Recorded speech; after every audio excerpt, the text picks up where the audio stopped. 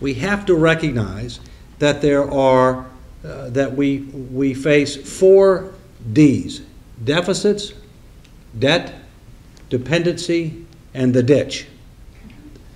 Deficits, we've gone from a $236 billion surplus in 2000.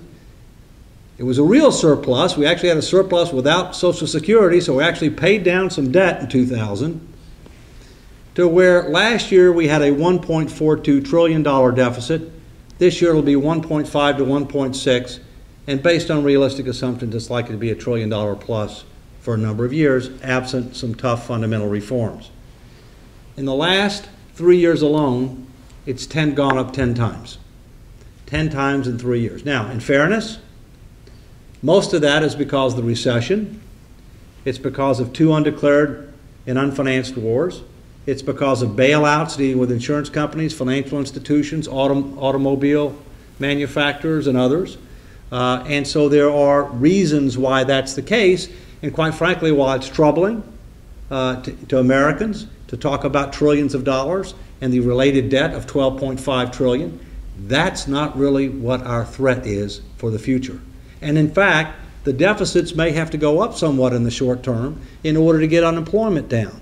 And as long as it's timely, targeted, temporary, structured properly, executed effectively, that's not necessarily a concern. So the first is deficits. The second is debt.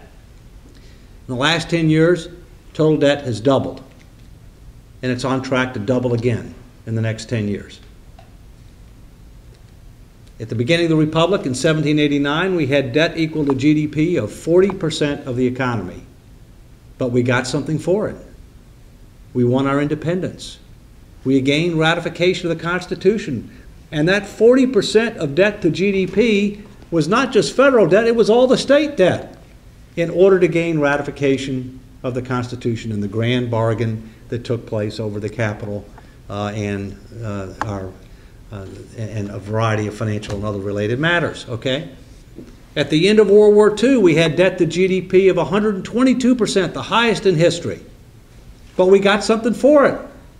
We defeated the Axis powers. We saved the free world. We avoided attack on our homeland. We were over 50% of the global economy after World War II, and the dollar was as good as gold. Today, if you count total debt, that means debt held by the public as well as debt owed to Social Security and Medicare and other so-called trust funds. I'll come back to that. You have to put that in quotes.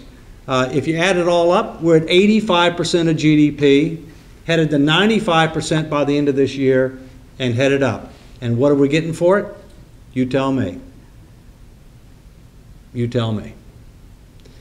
The simple fact of the matter is that from 1789 until about 3 decades ago, the United States did not run deficits and accumulate debt unless we had a declared war, we're in a depression, or in a serious recession. And then we took steps to try to grow the economy, to restore fiscal responsibility, to lessen the burden in order to help create a better future for our country, for our children, and our grandchildren. But starting within the last several decades, Americans have become addicted to conspicuous consumption and debt, and as a result, we've mortgaged the future. Some debt is okay. Some deficits are okay. Some level of dependencies is okay. But on the path that we're on, we're clearly on an imprudent and unsustainable path. At the end of World War II, even though we had debt equal to GDP of 120% to 22%, we had virtually no foreign debt. We owed it all to ourselves. And therefore, the debt service stayed in our economy and benefited ourselves. Today, about half of our public debt is held by foreign lenders. The debt service goes overseas. That's not in our long-term economic, foreign policy, national security, or even domestic tranquility interest. Just ask Warren Buffett in IOUSA. So, the ditch. Our problem is not today's deficit, it's not today's debt, it's not the unfunded obligation, certain other unfunded obligations, it's the off-balance sheet obligations. We have $12.5 trillion in debt, and we have about $50 trillion in unfunded promises for Medicare, Social Security, and other commitments and contingencies that don't represent debt today, but they will represent debt tomorrow absent some type of reforms.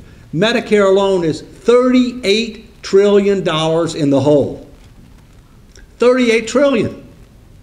Social Security is about $7 trillion in the hole. That's chunk change. We can deal with that. All right? The Medicare prescription drug bill has got a larger underfunding than Social Security. So, and yet we're still talking about growing government more and making more promises.